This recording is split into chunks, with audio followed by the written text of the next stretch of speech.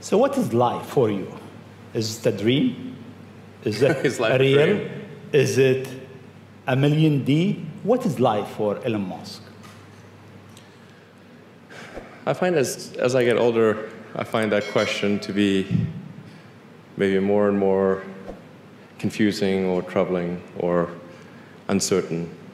I think particularly when you see the advancement of something like video games, like say 40 years ago, you had video games. The most advanced video game would be like Pong, where you had like two rectangles and a dot. And you're like batting it back and forth. I played it. Oh yeah, like me too, exactly. I That's played Pong. Exactly. It sort of dates you a little bit, but yeah, we both played the same game, and that was like, wow, that was a pretty fun game at the time. But now you can see a video game that's photorealistic, almost photorealistic, and millions of people playing simultaneously, and you see where things are going with virtual reality and augmented reality, and if you extrapolate that out into the future with any rate of progress at all, like even 0.1% or something like that a year, then eventually those games will be indistinguishable from reality. They'll be so realistic, you will not be able to tell the difference between that game and the reality as we know it. And then it seems like, well, how do we know that that didn't happen in the past? And that we're not in one of those games ourselves? Interesting. Interesting. I mean, could be. Everything is possible in life. I mean,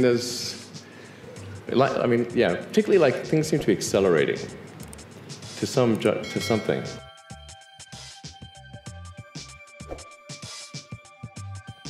Well, do I think that there's some sort of master intelligence architecting all of this stuff? I think probably not, because then you have to say, where did the master intelligence come from? So you have, it sort of begs the question of,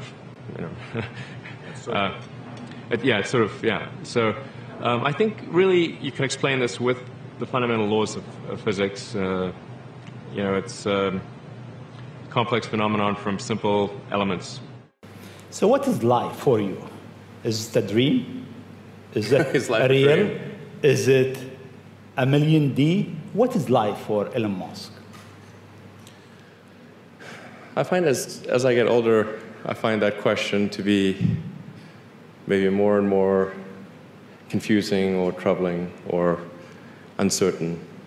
I think particularly when you see the advancement of something like video games, like say 40 years ago, you had video games. The most advanced video game would be like Pong, where you had like two rectangles and a dot, and you're like batting it back and forth. I played it. Oh yeah, like me too, exactly. I That's played Pong.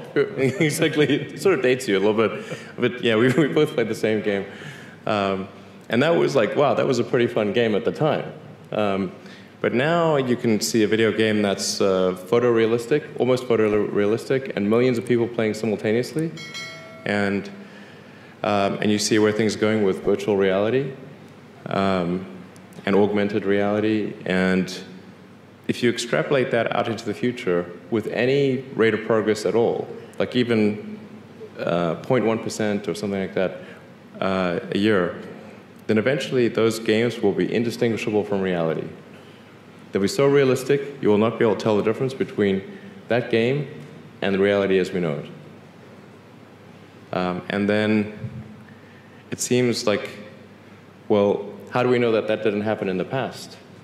And that we're not in one of those games ourselves? Interesting. Interesting. I mean, could be. Everything is possible in life. I mean, particularly like things seem to be accelerating to something. Thank you. Hi, I'm Manu. I'm a sophomore at Stanford.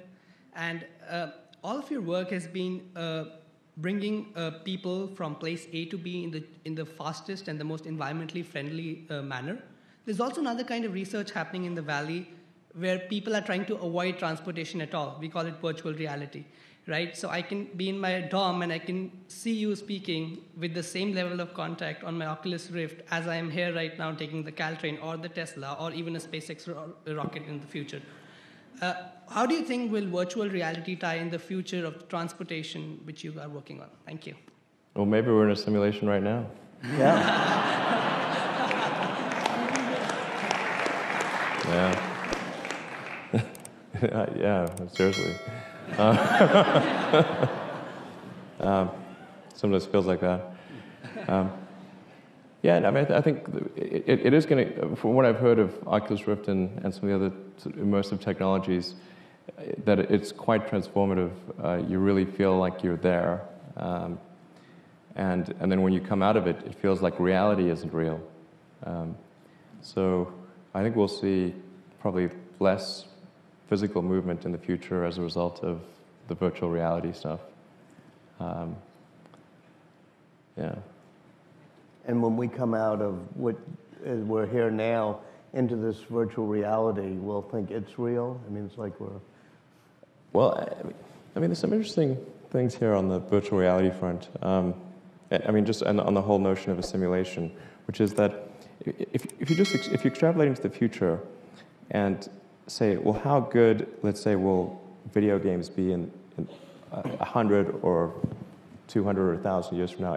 If there's continued improvement, and you're in a full-body haptic suit with a sort of surround vision, and it becomes, beyond a certain resolution, indistinguishable from reality. And there are likely to be millions, maybe billions of such simulations. So then, what are the odds that we're actually in base reality? Isn't it 1 in billions?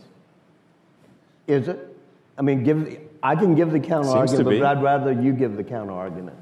Obviously, this feels real, but it seems unlikely to be real.